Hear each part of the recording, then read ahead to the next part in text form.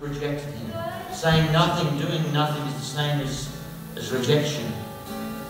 And the Word of God, the Bible tells us, those of us who reject him or do nothing about it is as good as saying no. And God, although he doesn't want to say, he's a holy God, although he loves you, his prime attribute is holiness. And if you've never dealt with the sin problem and asked Jesus into your life, the one who brings salvation, he will have to, because it is the very nature of holiness, say to you, depart from me, I do not know you.